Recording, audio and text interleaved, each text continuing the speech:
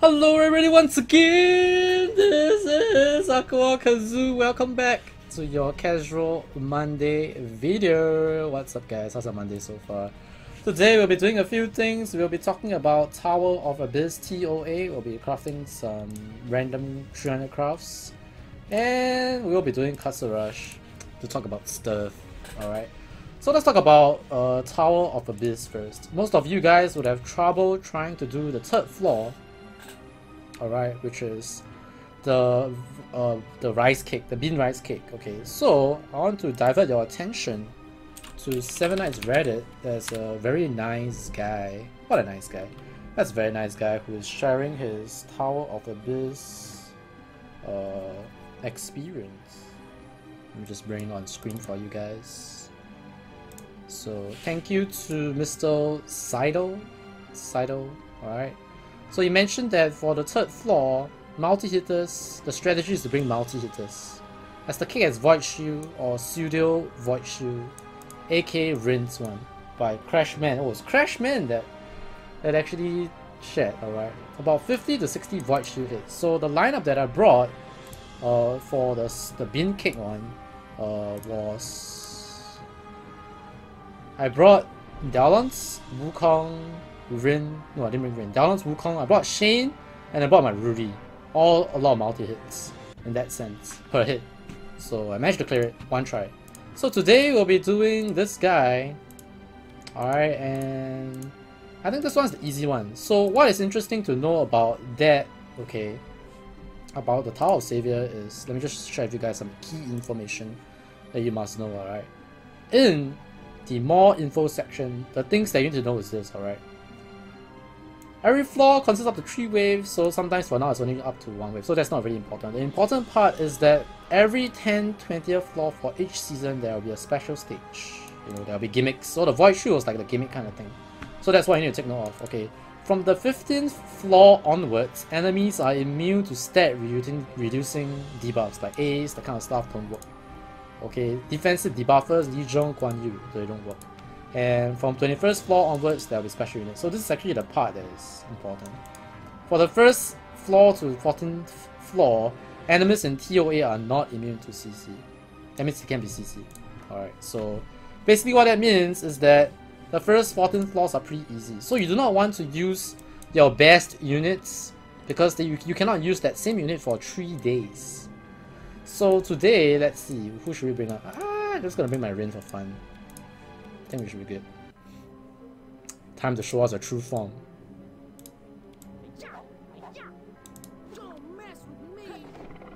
One reason why I can bring him, I mean her, as well is because that guy can cast Swift Rider, I think. So, immune to physical damage and Rin is magical. I don't think I'll be using my Rin anytime soon again, so... 4th floor, easy peasy, but remember, you know, when it comes to special floors like the bean cake one. So what you want to do is, before you do a Tower of Abyss, go to the Reddit thread. I'll put the link in the description below for that Reddit thread. They actually share their experience on how they actually, how that person, Seidel, actually did his floor. So go there, you can see things that work, things that didn't work, and yeah, at least do not waste your run, right? So what is good about Tower of Abyss, you may ask, is the rewards, alright? So, there's the shop. You can use the Tower of Abyss shop. Look at this! Oh my god! And the 2000 stars one apparently is for some Tower of Abyss specialty equipment, if I'm not wrong. Anyway, not very sure about that, but I think the 6-star accessory is pretty good, but you might just get 20% crit rate or 20% total damage like me. My luck so far has been shite. The 4-star hero selector, I'm not too sure if this selector actually works for what's that? For the puzzle. Yeah, I do not know if the 4-star hero selector works for the puzzle. Maybe Kazu can save them kids. When I hit 180, I'll buy one. If I still need a puzzle hero, because right now my Wukong puzzle, essentially I only need, I mean this guy is easy to get, so there's no worries. I only need Alina pretty much. Wendy is not hard to get either, so yeah, I'm almost there for my 38 Wukong. But let's move on to crafting stuff. Alright, let's see, we can craft 3 armors and 5 weapons. Ooh, not bad. Actually, that's pretty bad. Hang on, I ran out of slots. And then when you do fodder farming and you get all this trash, you know.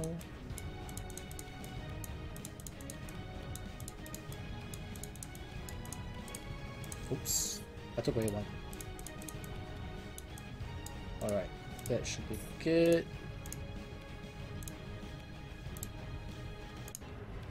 I failed floor 3.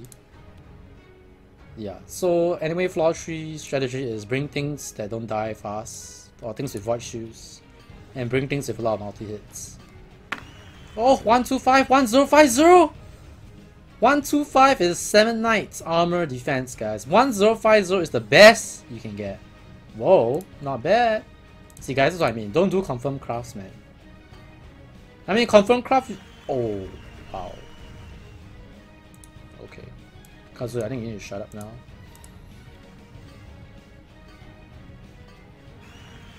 Okay. Maybe on the weapons side.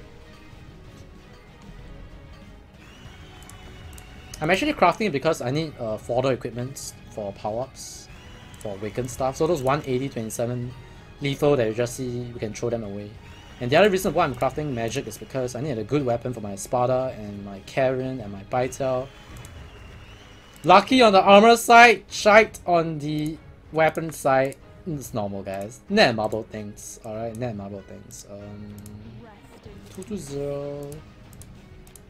Look at, like, poor Sparta. I got my Sparta to 40, I got my Karen to 40. Yeah, look at this. I can power up with them fodders. Like this one. Oh shit. Okay, thank goodness. I almost wasted some fodders. Okay, so this is done. 27% block rate. Do I have a 32% block rate? 29% block rate. But this is 125 though. The block rate percent seems to be better than the defense IMO.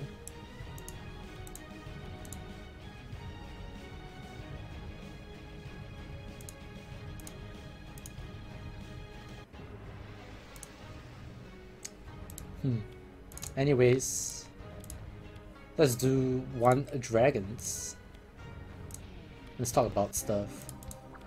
So I have a few questions for a bunch of people from like stream or videos, like how's the spike revamp? Honestly speaking, I have not seen many people using spike yet. Like the people that I've seen using spike are people that has like level 38, 40 spike. Like I've seen 34 spike being used or 32 spike being used, but they get destroyed, so mixed feelings about that. And one thing to note is that because of the spike changes, for spike Castle Rush now you expect to get a higher score because your units don't actually stay frozen when I believe spike normal attacks the guy that's frozen or something. Or the freeze actually breaks when you cast the other freeze. Not too sure if he has the full mechanics of the multi-hit because I didn't see the multi-hit effect from the Castle Rush spike, but I do know that for spike Castle Rush right now, maybe it's a bug, I don't know, you would expect to get a higher score, but if I was to do spike, I will do maybe spike Rudy. Okay, the thing about spike is that most teams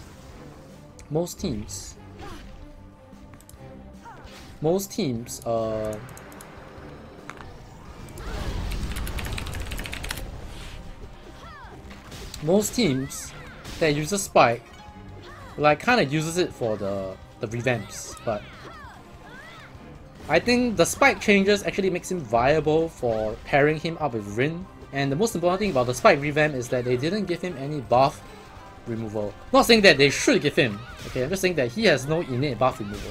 And right now, at least for my ratings, like from 3.6k to 4300 ratings, like if you want to break the master tier, you have to have somebody that deals with the Shiparang, or the Jiparang, or the Yiparang, whatever you want to call him, okay, but we call him Shiparang now, okay, it's full of shit. Okay, that thing is broken. And if you do not have anything to deal with that, this is why you actually see top teams using level 40 Daqiao or level 40 Sokyo. because, you know, Tails, Shiparangs, the undead, the zombies, the Chris, maybe Chris Rudy lineup, I'm not too sure how popular is that, above 4400 or 4600 ratings in Master Tier. But if you want to break 4300 ratings, if you have all the jewels and the units, you need someone that can deal with Shiparang. That thing is like literally you will see people complaining about how one Shiparang 1 versus 5 the entire team, because he gets a 5-man stun and just kills everybody. I mean, one way to deal with it is if you bring your own Shiparang, but that will be a stalemate, right? You can't really assure that you have a high percent win rate, because you need like 60%, 70% win rate to climb. If you're at 50% win rate, then you're just going up and down, you're not going anywhere. So Spike doesn't provide that. So it is good if you have a level 40 Rudy plus a level 38-40 Spike, and then you use a Wukong Rin. Last one maybe you can bring Ace, you know, and I would say you have a legit lineup there. Pretty legit lineup. But yeah, relying on, you know, Rudy to deal with the zombies might not be that reliable, to be honest, especially with Tail, because Tail counters Rudy in the sense that he has guaranteed crit as well. And from my experience right now, when I fight against Rudy teams, you will see Rudy using Rush on Jave, and because Jave is very popular right now, level 40 Jave is very popular because of his self-immunity, right? And you know, the Rudy will actually rush, like the opponent's Rudy will rush my Jave, and he won't rush my Tail. And in the first place, it's not easy to get Tail to die, to get him into the zombie form very, very quickly, especially if they poke him in the backline position. So this is why the Spike revamp actually hasn't caused, you know, shockwaves around the 7 Knights arena community yet, because only very specific composition, I would say, will really benefit from its change. It just makes him a viable hero to be in the composition now. That's about it. Like, they didn't make him super strong, which is, I believe, the way to do it. Shouldn't make him so OP that he must be in every team. That's the wrong way of introducing this revamp. Just puts him in a spot where he is viable for a certain composition. So that's my thoughts about the Spike. Alright. And many people wrote off Sophio, but actually Sophio is being used by top arena teams. But obviously, you know, top arena teams plus 5 jewels, you know, awakened armors everywhere plus 5 as well. So maybe that's why she's tanky enough to survive. I've seen people using counter rate armors. In fact, I believe the top player in Asia uses double counter armors. But the second player that uses Star Qiao uses double HP awakened armors. So what is the right setup for Sophio / Star Qiao? I don't know. I think it depends on your lineup. It depends on your lineup. But the points difference between the top player and the second player is quite huge. So probably counter is the way to go, because aside from that, they have very, very similar lineups, like maybe a 40 Tail, 36 to 38 Rin, that kind of stuff. Rudy Spike Jave together is nightmare.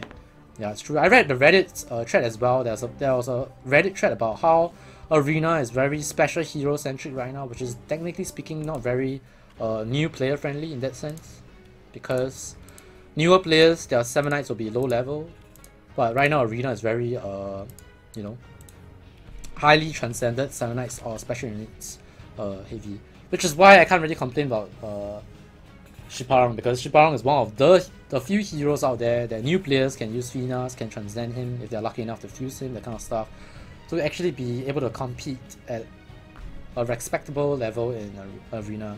But I'm talking about, like, when I got to 3k ratings, 4k ratings in Arena for the first time, I was 4 months, 5 months into the game, and I don't think newer players, I'm not saying that they shouldn't get in within the first 2 months, but I think they shouldn't expect themselves to hit 4,000, 3,000 within the first month of playing, to be honest. It's not going to be fair for people that play 5 months, right, in that sense. But I believe that they should have a chance. So 2 months in, 3 months in, 1.5 months in, maybe then they should start focusing on Arena. Like I always tell everyone, always build your raid team first if you want to progress like consistently in this game, because your raid team is it's what is gonna, you know, allow you to farm dragons, and dragons gives you the ability to craft. And you saw just now I craft stuff, and then I got gear, and you can gear your guys, and that's how you actually gear your arena heroes and your raid team heroes without spending money, without yeah, like that's the only way you can get it. Where are you gonna get, you know, 7 Knight weapons aside from events, rewards, the kind of stuff. So you won't get them unless you get it for event rewards. So as a new player, if you want to consistently get gear, then you should always focus on your raid team. Alright, let's do Kazu Rush. Okay, today is Daolon's, not the... Okay, no, wrong hero. That was close. I need to bring Karin today.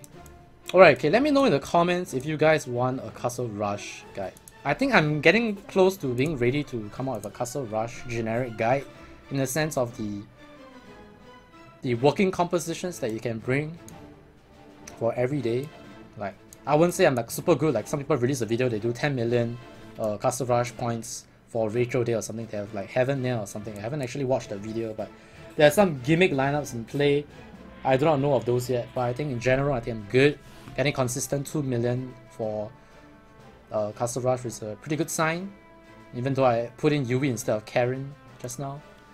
Who should I bring as a friend? I will bring my Eileen. I'm going for the YOLO DPS strat. Okay, so one thing about normal Kazu Rush, I'm going to emphasize again, is that there is a damage reduction cap of 40%. This is why Rachel is not that strong. This is why you can bring Lee Jong. This is why you can bring Mei instead of Rachel. Okay, let's not bring the wrong Eileen. I need to bring... Oh shit, I don't think I have Dancer Cage's Eileen today. Shit, I can't. 40 Karin? Really? Double Karin? The strat?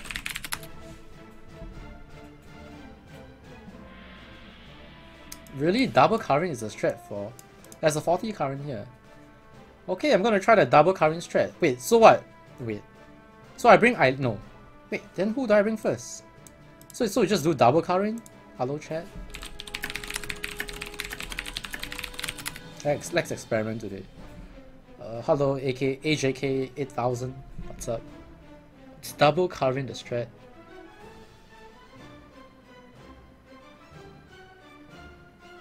Try won't die, but I will lose Eileen's damage buff though. Should I bring Shane then? I'm gonna bring Shane instead.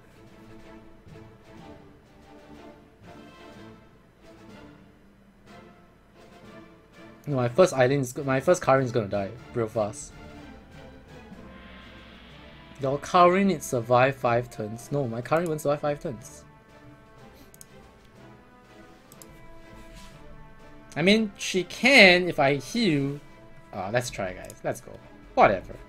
Oh yeah, my balance is 38 as well. Whatever, let's go. Let's try. Because usually when I use Karin, I don't actually heal the Karin, just let the Karin die. Maybe I should have given 2 HP armors to Karin before I started. Is it too late, guys? Yeah, I think it's too late. RIP. RIP! The ripening. I think Dina has to go and mob, so see you later if you're playing AikawaKazu. Alright, see you later, Sunny.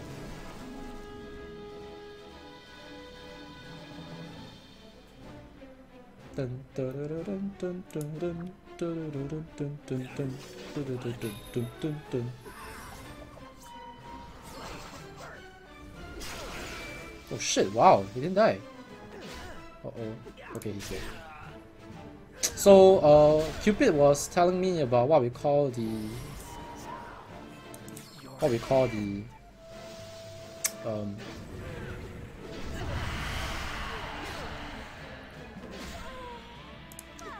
wanted to say... turn 5, guys! RIP! We lost! Turn delaying strat, guys. Basically, when you do Kazu Rush or when you do Dragons, right, you always want to use like a DPS guy's skill ASAP whenever it's off cooldown, right? But his strategy is that if someone speed attacks, you use their skill when you see someone speed attack instead. Because everybody on your team needs to do a normal attack first before the turn is over. So just now A speed attack, so I'm gonna do Luna Slash first. We're gonna see how long we can delay that one turn. Okay, wait, so my Shane actually speed attack. I actually waste like that. I could have used maybe 2 slow sayers worth. So many cooldown reduction from Legion.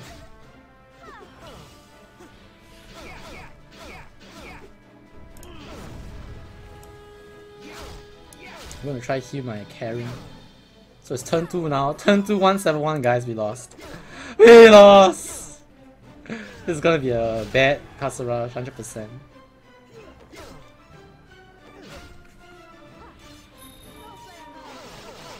Okay, we finally get a crit from Shane, but no lethal.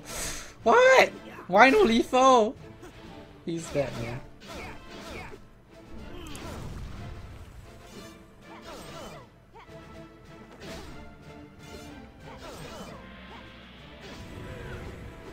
Okay, when this happens, it means that my Legion will actually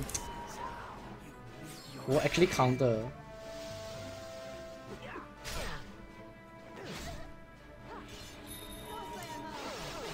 Let me try to heal Karin again. I need to make sure she doesn't die for this strat to work. Ripening! Not bad. Okay, we're gonna have another few turns of, you know, we won't die at turn 7, I guess. I'm not gonna get 2 million, guys. This is a disaster. Yeah!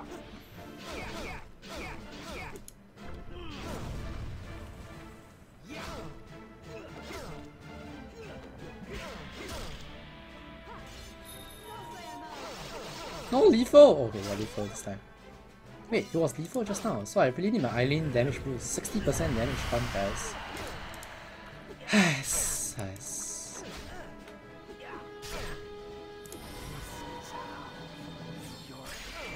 You don't summon your friend currently on current passive and we lost! Forgot about that too. It's okay, man. It's okay. Once again, guys, welcome to Learn from Kazu's Mystic. Alright. Casual Monday. I never ran the double Karin strat before, so it's not something I'm comfortable with, and yeah.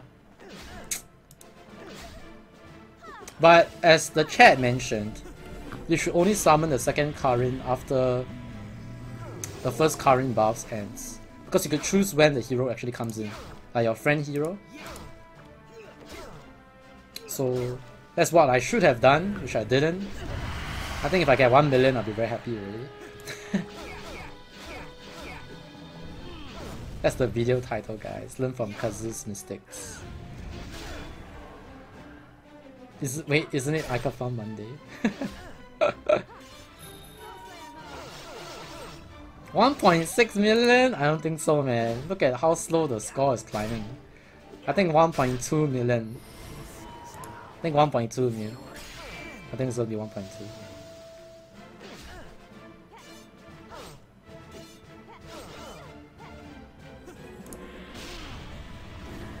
Feels bad, man, for my guild. Hello potatoes, what's up?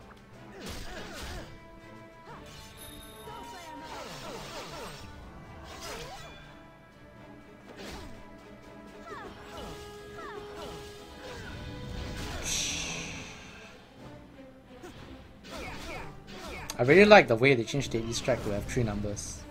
It's a lot prettier now.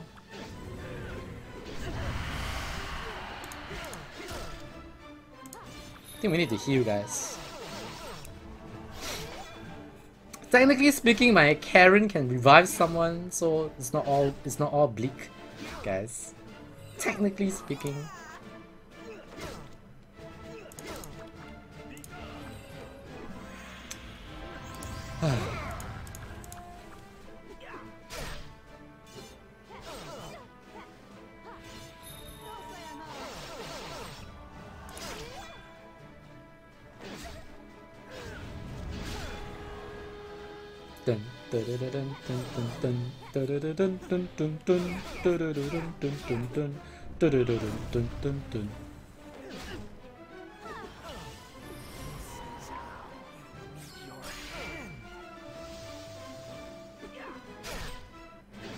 Man, makes me wonder how Romano gets like 3 to 4 million Kazu Rush points.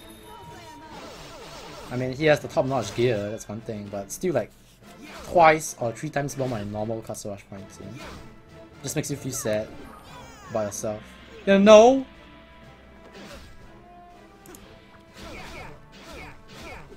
It's turn 6! It's gonna start hitting hard, the Chris. Oh, one turn left for Legion.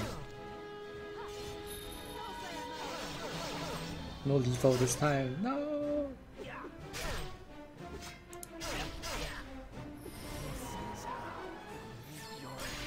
Did Kazu change mastery? Yes, I did change to the Castle Rush mastery.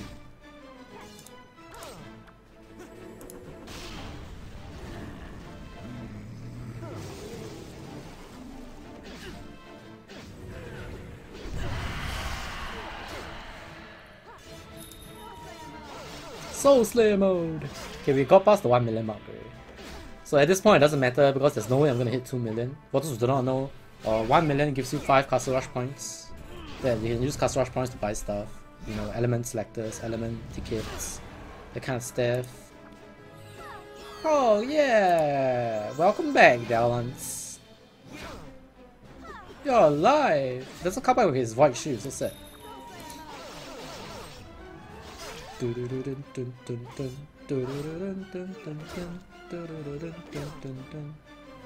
the cooldown thing is actually pretty good. I mean, considering the fact that you can rest another guy right ASAP. Think about it, guys. The stratagems, the strategy. Okay, good. Unless we can rest our dear Shane. Is it even worth the time 1199 Dragon?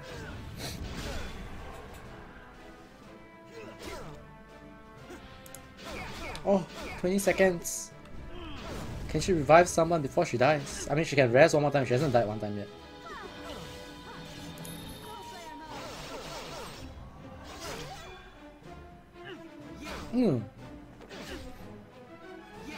Yeah.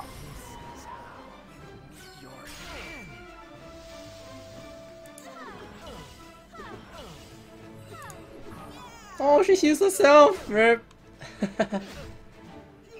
Goodbye, Legion. It was nice knowing you.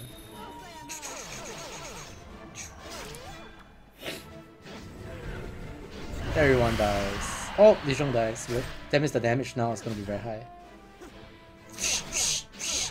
Should I rest Legion? Actually, I should. Let's consider this, guys. I rest Legion. He's back. He reduces the cooldown. And since my Karin can rest one more time, she might just be alive to rest another person. Might. Huge might, guys, but let's just try.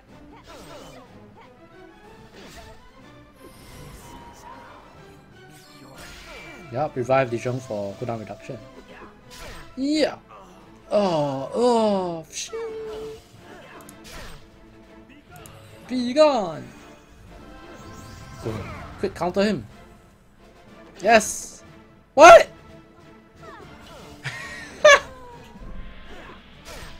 Lolly, lolly. Oh, Amir, you're close. 1.5 million. I have let my ancestors down. Yay. Dahlia. Oh. Alright, guys. Final stuff before we call this video a day. One slot. Can we get that 6-star jewel, guys? Can we get that 6-star jewel? Can we get that 6-star jewel? Let's find out. You move 3 slots! Woo! 2 slots! Can we get the 4-star element? Oh! Feels good, man. Feels good, man. Oh, block rate as well! Thank you. Thank you, Netmarble. For those who do not know, if you're gonna say, oh my god, hacks! Kazu hacking again, alright. Something sad happened yesterday. I had a B.9 rank chest, 250 summon away from A rank, and I was about to summon, but I collected my chest by mistake. My mistake, obviously, my fault, 100% my fault, 200% my fault. But that happened, alright. My name has been AikawaKazu. Thanks for watching once again. God bless, and I'll see you guys and girls in the next video, alright? Take care, guys. Goodbye.